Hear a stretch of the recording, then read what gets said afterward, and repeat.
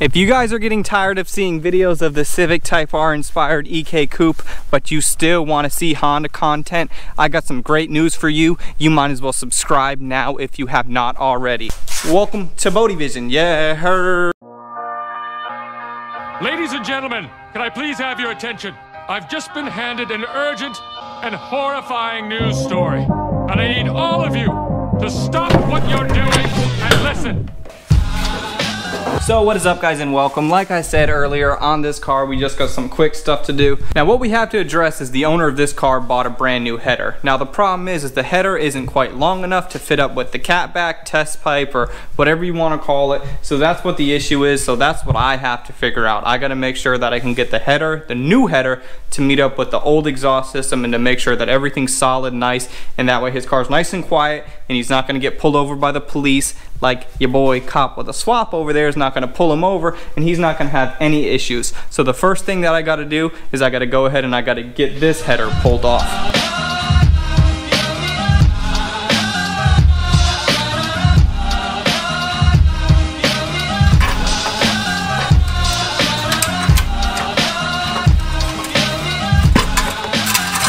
So when I'm doing headers, I like to do the lower stuff first because I feel like that's kind of harder to do. And then when you take off the top, it's kind of easier, and then you can just drop it right out the bottom. And also, when it comes to O2 sensors, I don't even like to mess with trying to unscrew them. I just unclip the actual electrical connection. That way it can all just drop out and I can mess with the header outside of the car. So now that the header's good and out of there, I mean, it's all gone. Let's go look at them and compare them on the table side by side. So here's the old piece, nasty cast, super heavy with the catalytic converter on there. And then here's the new piece.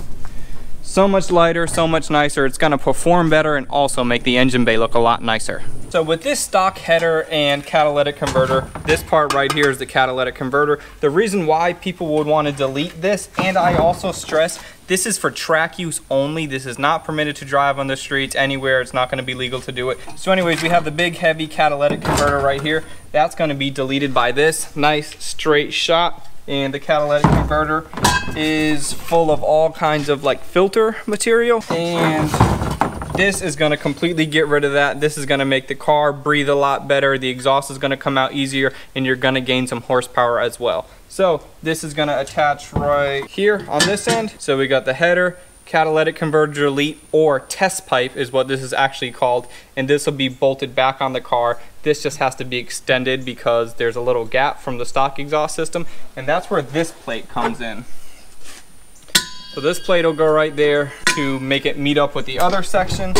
And one issue that a lot of people have is, how do you know if the actual flanges are going to be lined up? Well, this piece is really neat because it's flared out right there, so you can twist it. So this is going to go on the factory exhaust, and this is going to go on the test pipe. This is just a little adapter piece that we needed rather than extending the test pipe, which is possible as well. You could just extend the test pipe, which I've seen done many times before, to eliminate this little thing. So now the only thing preventing us from actually putting the header, test pipe, and little adapter pipe actually on the car is just hardware. The hardware that was on the car was all kind of nasty, so I just want to go to Ace Hardware store, get brand new hardware for the client. If he ever needs to take it out or pull the motor, it'll be easy to disconnect and it's not going to leak, and I'm not going to have any issues putting it back on the car.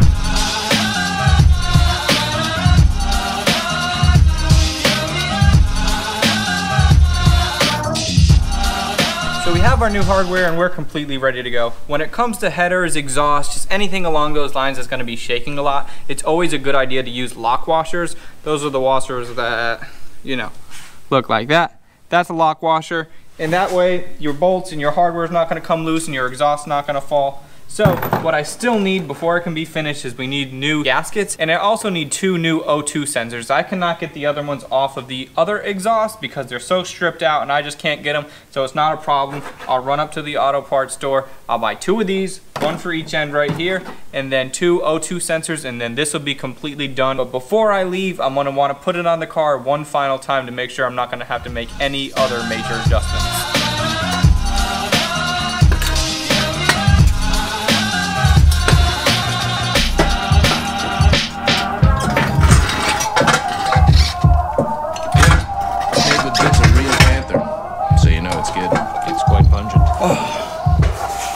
this right now is just kind of mock-up to see if it's gonna work or to see if I need to extend it. That doesn't make sense.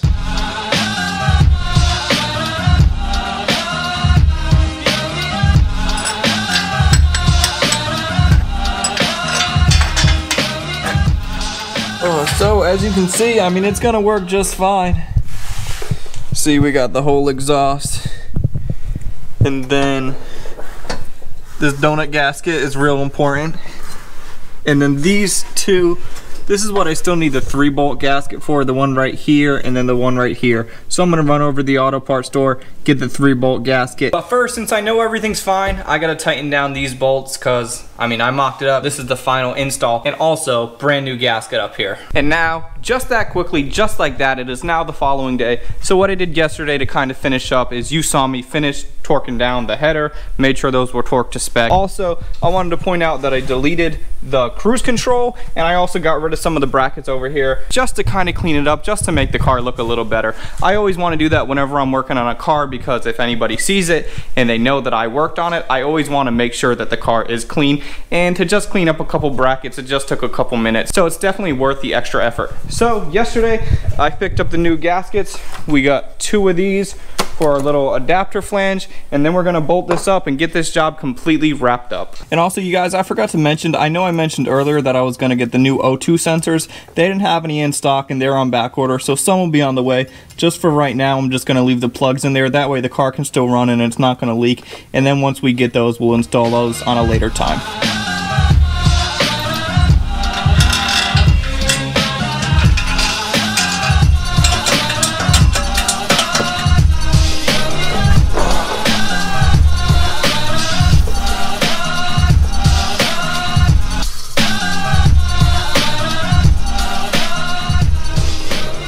So as you can see, I mean, everything looks good to go. I got my lock washers on there like I mentioned earlier. Really want to make sure that this doesn't vibrate loose, and this does vibrate heavily, so you got to take the extra precaution.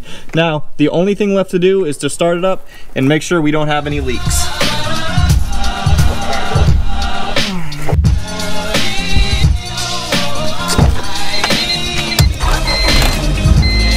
I mean, that sounds good to me. It's pretty quiet. I mean, nothing too loud.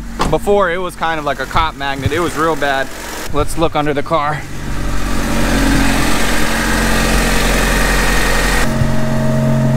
Ooh, OG subscriber, that's how you know. He got that sticker from when I hit my first 1,000 subscribers and I gave away 100 stickers. I mean, that's just awesome that he's out there repping. It's on his car, and I really appreciate that.